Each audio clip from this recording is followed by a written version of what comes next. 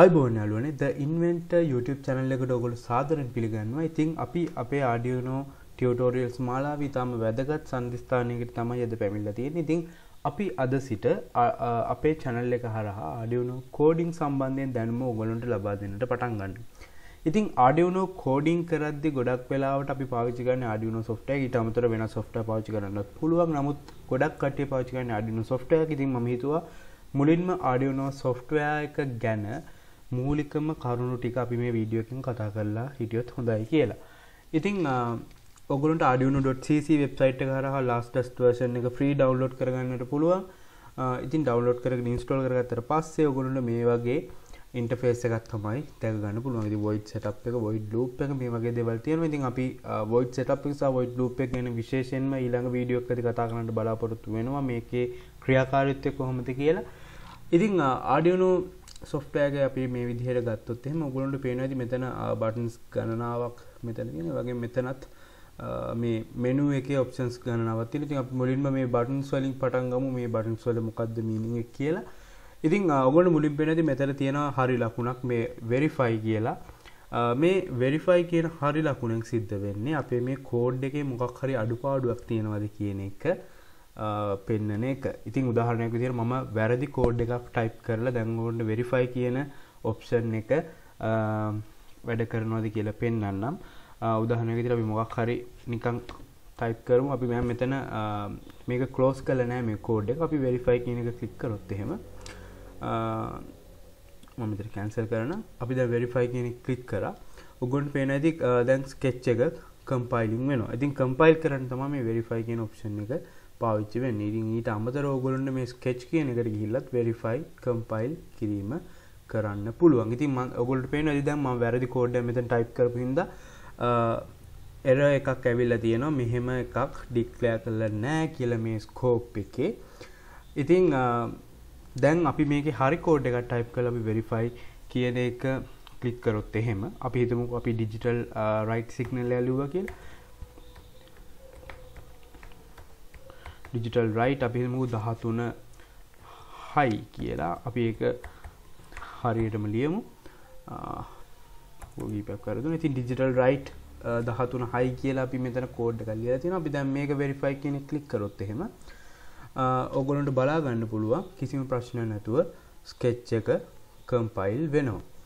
ඉතින් මෙතනින් තමයි මේ compile වෙන percentage එක පෙන්නන්නේ. සමහර වෙලාවට සමහර board වලට upload කරන්න යනකොට අපි compile වෙලා ඉවර වෙලා uploading වෙනකොට පොඩ්ඩක් slow වෙන්න පුළුවන් board එකේ වෙනස්කම් මත. ඉතින් දැන් මෙතන අපි නිවැරදිව compile කරලා තියෙනවා. ඉතින් ඔයගොල්ලන්ට පේනවා ඇති දැන් අපි මෙතන code එක හරියට ගැහුවොත් එහෙම compiling හරියටම වෙනවා done compiling කියලා. ඉතින් ඔයගොල්ලන්ට Arduino board එක නැතුව වුණත් මේ verify කියන option එක පාවිච්චි කරලා ඔයගොල්ලන්ට හැකියාව තියෙනවා ඔයගොල්ලෝගේ code එකේ අඩුපාඩු තියෙනවද කියන එක දැනගන්න.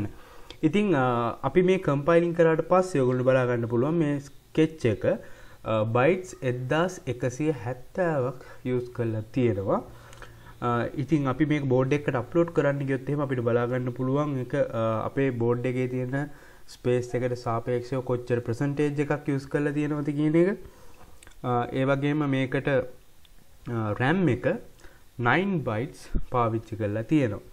ඉතින් මේ වගේ විස්තර ඔක්කොම අපිට මේ Arduino IDE එකේ Arduino software එක හරහා අපිට බලා ගන්නට හැකියාවක් තියෙනවා. ඉතින් දෙවැනියට තියෙන option එක තමයි upload කියන option එක. ඉතින් board එකට code එකක් upload කරන්න කලින් අපි කරගන්න ඕන වැදගත්ම කරුණු කිහිපයක් තියෙනවා. පළවෙනි එක තමයි අපි board එක තියෙන port එක select කරගන්න ඕනේ. ඉතින් මම දැන් COM port 7 එකට Arduino Mega එකක් plug කරලා තියෙනවා. මම ඒක දැන් select කරගත්තා. ඉතින් ඊට පස්සේ මේ port එකට පස්සේ ගොඩක් boards වලට විශේෂයෙන්ම Arduino Mega, Arduino Duo, Arduino Nano වලට processor කියන option එකක් එනවා. ඉතින් ගොඩක් වෙලාවට මේක processors ගණනාවකින් මේ board හදලා තියෙන හින්දා හරිම processor එක තෝරගත්තේ නැත්නම් upload වීමේදී error එකක් එන්න පුළුවන්. ඉතින් මගේ තියෙන්නේ Arduino Mega 2560 කියන processor එක. ඉතින් මම Atmega 2560 මෙතන select කරගෙන තියෙනවා. ඊළඟට board කියන option එක. board කියන option එක ඉතාම වැදගත්. ඔයගොල්ලෝගේ නිවැරදිම board එක මෙතනදී select කරගන්න ඕනේ. එහෙම නැත්නම් අපිට මේ sketch එක upload කරන්න හැකියාවක් නැහැ. error එකක් එනවා. උදාහරණයක් විදිහට මම දැන් මෙතන Arduino Mega එකක් ප්ලග් කරලා තියෙනවා. අපි බලමු Arduino අපි හිතමුකෝ Arduino Uno එකක් කියලා අපි මේක සිලෙක්ට් කරා කියලා. අපි එහෙම සිලෙක්ට් කරලා මේක අප්ලෝඩ් කරන්න ගියොත් එහෙම ඔයගොල්ලොන්ට බලා ගන්න පුළුවන් ස්කෙච් එක හොඳටම කම්පයිල් වෙනවා. මේ මොකද අපි ස්කෙච් එකේ වැරද්දක් නැහැ කියලා අපි කලින් අඳුරගත්තා. ටික අප්ලෝඩින් කියලාත් ටික වෙලාවක් එනවා. ඊට පස්සේ ඔයගොල්ලන්ට පේනදී මේක සාමාන්‍යයෙන් ස්කෙච් එක අප්ලෝඩ් වෙන්න යනකොට වඩා ලොකු වෙලාවක් ගන්නවා. ඉතින් එහෙම ලොකු වෙලාවක් ගන්නවා කියන එකෙන් ඇත්තටම අදහස් වෙන්නේ මේක අප්ලෝඩ් කරන්නට නොහැකියාවක් ඇති වෙලා තියෙනවා කියන එක. ඉතින් අපි වෙලා යන හින්දා අපි මේක දැනට අතෑරිමු. ඊට පස්සේ මෙතන ඔයගොල්ලන්ට පේනවා ඇති get board info කියලා ඔප්ෂන් එකක් මේගොල්ලෝ දීලා තියෙනවා. ඉතින් අපි get board info කියන එක ක්ලික් කරොත් එහෙම මේ බෝඩ් එකේ සීරියල් නම්බර් එක මොකක්ද, මේ බෝඩ් එක මොකක්ද, මේ වගේ විස්තර හැම එකක්ම අපිට මෙතනින් බලා ගන්නට හැකියාවක් තියෙනවා. ඉතින් මේවා ගොඩක් වැදගත් ඔප්ෂන්ස්. ඕගොල්ලොන්ට මේ දේවල් පාවිච්චි කරන විදිහ කොහොමද කියන එක අපි ඉස්සරහා වීඩියෝ වලදී කතා කරමු. ඉතින් මේ වීඩියෝ එකේදී මම මූලික වශයෙන්ම මේකේ තියෙන ඔප්ෂන්ස් එකින් එකට මූලික වශයෙන් කතා කරගෙන යෑමක් විතරයි සිද්ධ වෙන්නේ. හරි, ඊළඟට අපේ මේ මෙනු එකේ ඔයගොල්ලන්ට පේනවා ඇති new කියන ඔප්ෂන් එක තියෙනවා. ඉතින් new කියන එක ක්ලික් කරොත් එහෙම ඔයගොල්ලන්ට අලුත් ස්කෙච් එකක් ඕපන් කරගන්නට හැකියාව තියෙනවා. ඉතින් ඊළඟට අපිට පුළුවන් ඕපන් කරගන්න. අපි කලින් සේව් කරපු ෆයිල්ස් තියෙනවා නම් ඒක ඕපන් කරගන්න මේක පාවිච්චි කරන්න පුළුවන් මේ බටන් එක.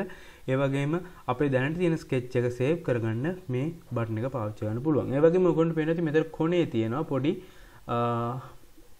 තව බටන් එකක්. මේක සීරියල් මොනිටර් එකට එන බටන් එක. ඉතින් මේක ක්ලික් කරොත් එහෙම ඔයගොල්ලන්ට සීරියල් මොනිටර් එක ඕපන් කරගන්න පුළුවන්. ඒ වගේම ඔයගොල්ලන්ට පේනවා ඇති මෙතන සීරියල් මොනිටර් එක ගැනත් අපි වෙනම විශේෂයෙන් කතා කරමු. මෙතන සීරියල් සෙන්ඩ් කරන ටෙක්ස්ට් බොක්ස් එක තියෙනවා. ඉතින් මේ ටෙක්ස්ට් බොක්ස් එකේ අපි මොකක් හරි ක්ලික් කරලා අපිට පුළුවන් සෙන්ඩ් කරන්න. සෙන්ඩ් කියන එක ඔබන්න. ඒ වගේම ඔයගොල්ලන්ට පේනවා දැන් මෙතන අපේ කොම්පෝට් එකේ අපි අර ඉස්සෙල්ලා අප්ලෝඩ් කරපු එක තාම අප්ලෝඩ් වෙමින් පවතින්නේ. අපි අර වැරදි කෝඩ් එකක් අප්ලෝඩ් කරපු හින්දා ඉතින් ඒකින්ද කොම්පෝට් busy කියන error එක එනවා. ඉතින් මේ කොම්පෝට් busy කියන error එක එනවා අපි සීරියල් මොනිටර් එක පාවිච්චි කරන්න ගියොත් එහෙම මොකක් හරි කෝඩ් එකක් අප්ලෝඩ් වෙවි තියෙනකොට. ඉතින් ගොඩක් කට්ටියට error එකක් ඇවිල්ලා ඉතින් ඒකත් ඔයගොල්ලෝට දැන් මේ වෙලාවේ දැනගන්න පුළුවන් ඇයි ඒ වගේ error එකක් ආවේ කියලා. ඊළඟට අපිට පුළුවන් අපි බලමු Arduino software එකේ අපිට දීලා තියෙන features මොනවද කියලා. ඔයගොල්ලෝ මේ file කියන එකට ගිහිල්ලා examples කියන tab එකට ගියොත් එහෙම ඔයගොල්ලෝ බලා ගන්න පුළුවන් examples ගණනාවක් මේ software එකත් එක්ක ඇවිල්ලා තියෙනවා. ඉතින් විශේෂයෙන්ම මේ basics ඔයගොල්ලොන්ට basics දේවල් ඉගෙන ගන්න තනියම ඉගෙන ගන්න හැකියාවක් තියෙනවා නම් මේ options පාවිච්චි කරන්න පුළුවන්. ඉතින් ඔයගොල්ලොන්ට පේනවා ඇති basics ගිහිල්ලා analog read serial, bulb blink කරන්නේ කොහොමද, bulb fade කරන්නේ කොහොමද, ඒ වගේම digital කොහොමද signal එක read කරන්නේ, ඒ වගේම button එක පාවිච්චි කරන්නේ කොහොමද, මේ වගේ හැම දෙයක්ම මෙතන provide කරලා තියෙනවා. ඉතින් මම button කියන example එක පොඩ්ඩක් ඔයගොල්ලන්ට අරගෙන පෙන්නන්න.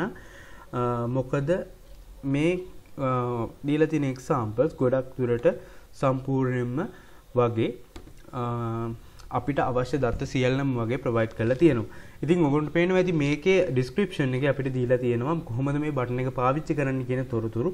ඔයගොල්ලන්ට පේනවා ඇති LED එකක් attach කරන්න ඕනේ. ඒ කියන්නේ මේ bulb එක අපි බටන් එක click කරාම මේක LED එකක් දැල් වෙන විදිහට තමයි මේ code එක ලියලා තියෙන්නේ. ඉතින් 13 වෙනි pin එකට අපි LED එකක් plug කරන්න කියලා තියෙනවා. ඒ වගේම අපේ මේ බටන් එක plug කරන්න ඕනේ pin 2 එකට කියලා ඒගොල්ලෝ කියලා තියෙනවා. 5 volt හරහා තමයි ඒක plug කරන්න ඕනේ. ඒ වගේම 10k resistor එකක් attach කරන්න ඕනේ ground එකට මේ pin එකේ අනිත් මේ බටන් එකේ අනිත් pin එක හරහා කියලාත් ඒගොල්ලෝ කියලා තියෙනවා. ඉතින් ඔයගොල්ලන්ට පේනවාද සියලුම විස්තර මේ example එක ක්‍රියාත්මක කරන්න ඔයගොල්ලන්ට අවශ්‍ය සියලුම විස්තර මේකේ ලබා දීලා තියෙනවා. ඉතින් ඒකින්ද ඔයගොල්ලෝ ඊටාම ලේසියෙන් basics ටික ඉගෙන ගන්න මේ Arduino software එකේම තියෙන example feature එක පාවිච්චි කරන්න පුළුවන්. ඉතින් කොහොම වුණත් අපි මේ තියෙන basic දේවල් පවා ඔයගොල්ලන්ට කියලා දෙන්න සූදානම්. ඉතින් ඔයගොල්ලෝ නොතේරෙනවා නම් ඒක වැඩි හිතන්න යන්න එපා. ඔයගොල්ලන්ට පුළුවන් නම් විතර මේ examples පාවිච්චි කරන්න බලන්න. බැරි නම් අපි අනිවාර්යෙන් මේ දේවල් කියලා දෙන්න සූදානම්ෙන් ඉන්නවා. ඉතින් මේ examples වල ඊළඟට තියෙන feature එක තමයි examples from custom libraries කියන option එක. ඉතින් ඔයගොල්ලෝ මොකක් හරි GSM sensor එකක් වෙන්න පුළුවන්. එහෙම නැත්නම් LCD I2C ලයිබ්‍රරි එකක් වෙන්න පුළුවන්. මේ වගේ ලයිබ්‍රරි එකක් අලුතෙන් ඉන්ස්ටෝල් කරොත් එහෙම ඒ ලයිබ්‍රරි එකකින් එන එක්සැම්පල්ස් උත් ඕගොල්ලොන්ට මෙතනින් බලා ගන්න පුළුවන්. ඉතින් සාමාන්‍යයෙන් හැම ලයිබ්‍රරි එකකම වගේ එක්සැම්පල්ස් කිහිපයක් අපිට ලැබෙනවා. ඉතින් ඕගොල්ලොන්ට කෝඩින් කරගන්න මුලදී තේරෙන්නේ නැත්නම් හොඳම විසඳුම තමයි මේ එක්සැම්පල්ස් පාවිච්චි කරලා ඒකේ පොඩි වෙනස්කම් කරලා ඕගොල්ලන්ට හැකියාව තියෙනවා කෝඩින් සම්පූර්ණයෙන්ම තනියම උනත් ඉගෙන ගන්න. ඉතින් අපි ඒ ගැන ඉස්සරහදී කතා කරමු කොහොමද කෝඩින් ඉගෙන ගන්නේ එක්සැම්පල්ස් පාවිච්චි කරලා කියලා. ඉතින් මේ වීඩියෝ එක මම අනවශ්‍ය විදිහට දික් කරන්න බලාපොරොත්තු වෙන්නේ නැහැ. මේකේ තව ෆීචර්ස් ගණනාවක් තියෙනවා අපිට කතා කරන්න. ලයිබ්‍රරි එකක් අලුතෙන් ඇඩ් කරගන්න කොහොමද, බෝඩ් එකක් අප්ඩේට් කරන්න කොහොමද, එහෙම නැත්නම් අලුත් බෝඩ් එකක් පාවිච්චි කරන්න කොහොමද, බෝඩ් මැනේජර් කියන්නේ මොකද්ද, මේ වගේ ගොඩක් දේවල් අපිට ඉස්සරහදී කතා කරන්න තියෙනවා. ඉතින් ඊළඟ වීඩියෝ එකේදී අපි කතා කරමු Arduino software එකේ තියෙන ෆීචර්ස් මොනවද කියන එකේ ඉතුරු කොටස. ඉතින් මම හිතනවා ඔයගොල්ලෝ මේ වීඩියෝ එක එන්ජොයි කරන්න ඇති කියලා. ඉතින් එහෙමනම් මේකේ මොකක් හරි දෙයක් ඉගෙන ගත්තා නම් මම ඉල්ලනවා ඔයගොල්ලොන්ගේ අපේ වීඩියෝ එක ෂෙයා කරන්න. ඒ වගේම අපේ YouTube channel එකට තාම subscribe කරලා නැත්නම් subscribe කරගෙන යන්න. ඔයගොල්ලෝ මොකක් හරි ප්‍රශ්නයක් තියෙනවා අනිවාර්යයෙන්ම පහලින් comment කරන්න. ඒ වගේම ඔයගොල්ලෝ වීඩියෝ එක හොඳයි කියලා හිතනවා නම් like button එකත් click කරගෙන යන්න. ඉතින් බොහොම ස්තුතියි අපේ වීඩියෝ එක බැලුවට. යාළුවන්ටත් බලන්න අනිවාර්යෙන් share කරන්න. ඊළඟ වීඩියෝ එකෙන් අපි හමු වෙමු.